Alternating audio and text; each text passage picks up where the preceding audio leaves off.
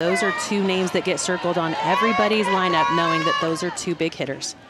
And we are underway in Tallahassee. Allison Royalty gets the start.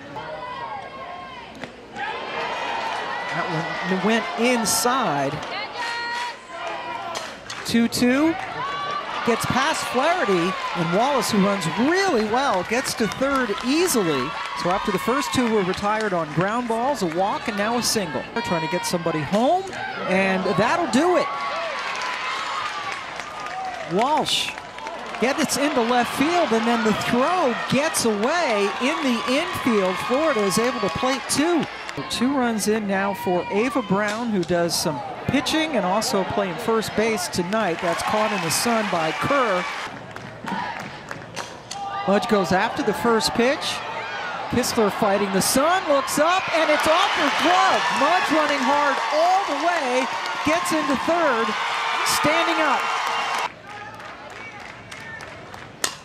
Gets a hold of it and sends it towards the fire trucks. They threw to her, and on a 3-1 pitch, Beecham made him pay. Well, Pam, you asked, would you throw to Beecham? No. The answer is no. Why would you throw to Beecham when you know you've got 2 bases available? They're on pace to have the best offensive numbers in Florida history. A very subtle hit by pitch. Williams gets down the bunt. Royalty has one play, and it's dropped over there at first base by Ross, so everybody's safe. Position to score again. The run is on the corners, and that is off the glove of Flaherty. What is going on as the run scores? 3-1, took a little off of it and walked her. 3-1. Hits it to Ross, who doesn't throw home.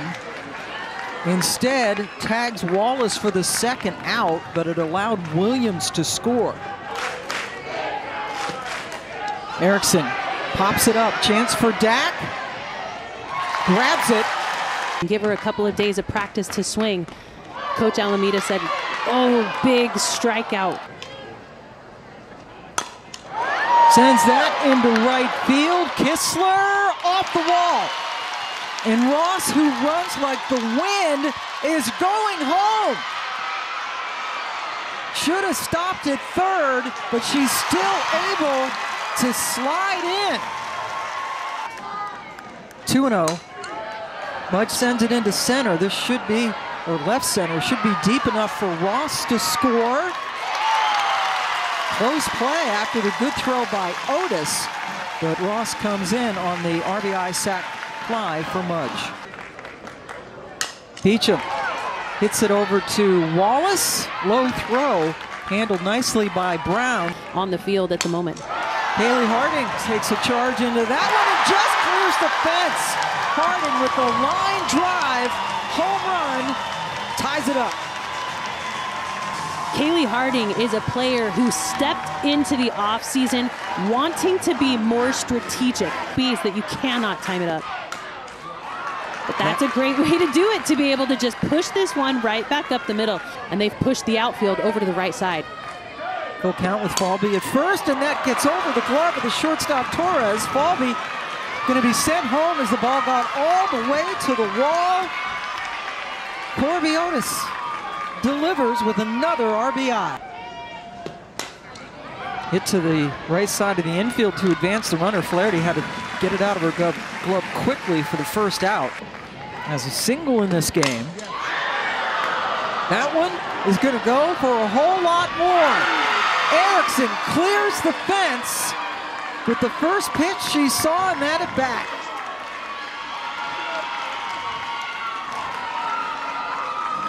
Their final home regular season game as they hope to host regionals.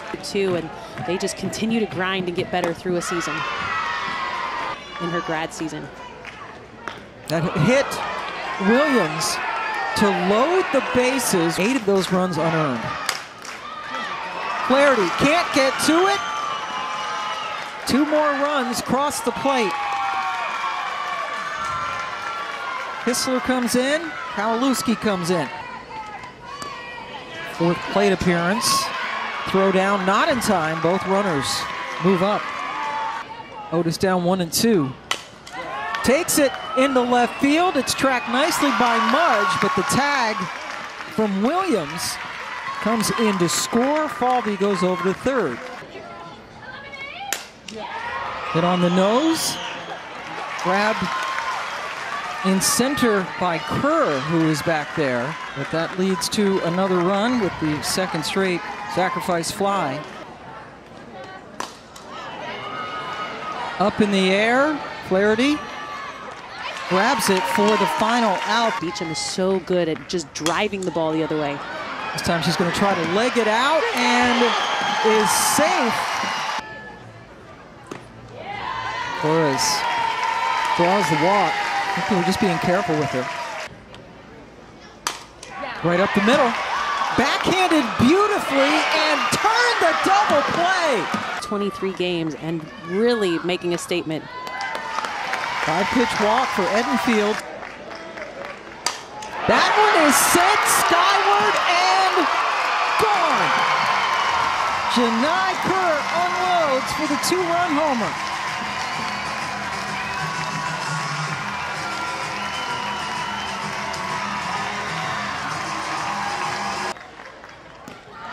Lost Dak.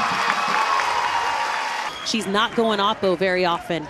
She has that kind of power, speed, and the ability to capitalize on pivotal moments just like that. How about this, yeah. Jenny? Torres takes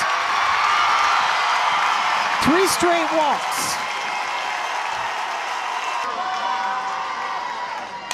Flaherty into right field where it is grabbed. Fourth Florida State pitcher tonight is in the circle. Opposite way, off the wall for Falvey, who gets the 1-out double.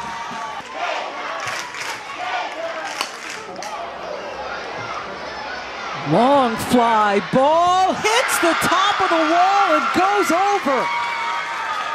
Corby Otis with the 2-run home run that just got out of here. Corby Otis was the #1 player in the portal versus top 25 teams. And when Coach Walton saw her in the portal, he knew he needed to have a conversation with her. And as soon as she stepped on campus, he realized that her goals aligned perfectly. And certainly taking advantage of it. Now Bueno doesn't make the play in the last inning.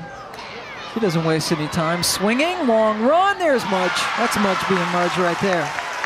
Alameda told us really worked hard to get back onto the field. Got a nice swing on that. Wallace can't handle it, and Edenfield's aboard. Wallace couldn't handle the backhand. Edenfield's going to stay at third as we await this ruling. Number 9 at this at bat. Sails high. Bases are loaded for Mudge. Right up the middle. Edenfield scores. Everybody else holds up. RBI single for Mudge, and here comes Beecham. 2-2. Hit. And not handled by Williams. The inning continues. 2 more runs come in for Florida State. And away from Erickson, and that allows Mudge to get down to third, and Beecham follows down to second. Put up all across the country. Harding! Are you kidding? Ties the game with the 3-run shot.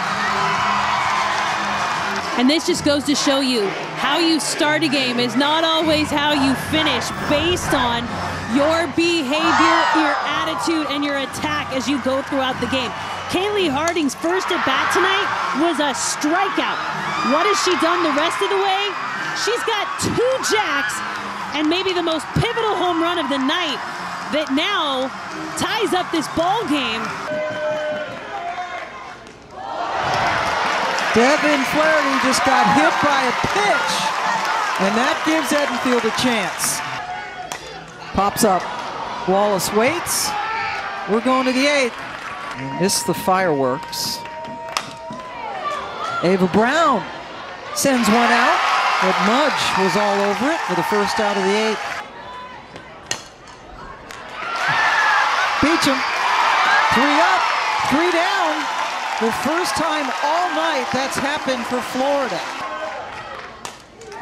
Fisted, caught by Wallace. 1-2-3 inning for Rothrock. Second strikeout for Gooden. Falby, gone. Kendra Falby, the leadoff hitter, has been ridiculous tonight. The solo home run puts him back on top. That is her 5th hit of the evening. Takes it high. Well, the home run followed by a walk. Break it tonight. Right through the 5-6 hole. And running all the way and getting to third. Good base running by Otis. Otis has great wheels. I mean, she's got 12 stolen bases on the year. A couple of hits, including a 2-run home run back in the 4th inning. And there's the stolen base as Wallace goes down to second. No, many coaches do not use it. They actually try to go right at a hitter, but no. She didn't swing. It was inside and forced in a run.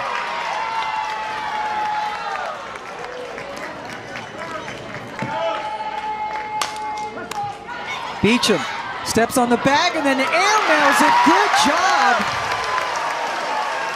by Ross over there at first to get on the bag and end the inning with the double play. Trying to walk out of here with a win. Much gloved. Hit right by Kalabowski. Thrown an error in the 7th. Short center field. Plops in for a 1-out single. She has a 2-0. Stings it into center. Hunted down, and then the throw over to first, and they got Beecham to double her off and end the game. And Florida, in the highest scoring game in the history of this rivalry, first win since 2021.